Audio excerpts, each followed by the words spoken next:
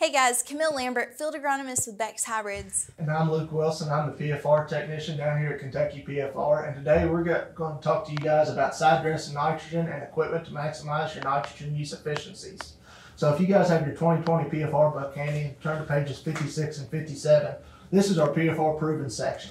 So it's going to show a little bit of data about how side dress applications have paid off and what we've seen over the years. Now, Camille, why do we side dress nitrogen?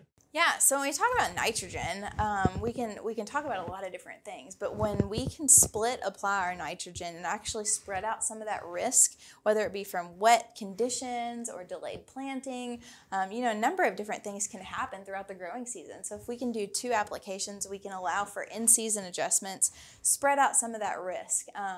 When we talk about nitrogen, it's also important to talk about when the plant actually uptakes it. So I'm going to pop up a chart, but I want you to notice on this chart from about V8 to tassel time is that rapid uptake period, and that's when the plant's going through rapid development itself. So if we can split apply and put that nitrogen on closer to when the plant actually needs to uptake it, we're going to be successful. But it's important to also talk about timing of side dress. So we've tested this a couple of different ways, but when we look at side dressing at V3 versus V4 or V5, we've seen that V3 has the best return on investment. So I'm going to actually quiz you, Luke.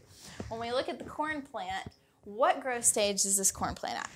So just looking at collars here, you've got 1, 2, 3 collars, and really that 4th leaf probably isn't too far away, so this plant is at the V3 growth stage. Yeah, so almost 5 inches tall, so I always like to relay it to a Coke can, because that is how small your plant is when you need to be out there doing your side dress application. So when we get our side dress on at V3 versus waiting till V4, it's a almost $20 better return on investment. So that's why it's so important to know your growth stage and to maybe split apply your nitrogen. So if you guys look back at page 57, we've got 4 years worth of data that shows that 30 units 2x2 and a side dress application with the rest of your nitrogen has shown the most profitable.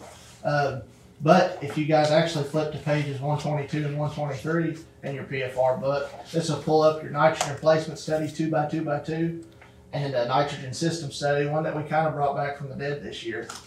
So what we've actually seen is it's been even more profitable to up that 2x2x2 rate, having nitrogen on both sides of the plant to 60 units, and that's become standard practice here at our PFR sites. So since this is becoming more of a standard practice, when we talk about equipment that we're going to need to make a side dress application, what do you think it's important to tell everybody?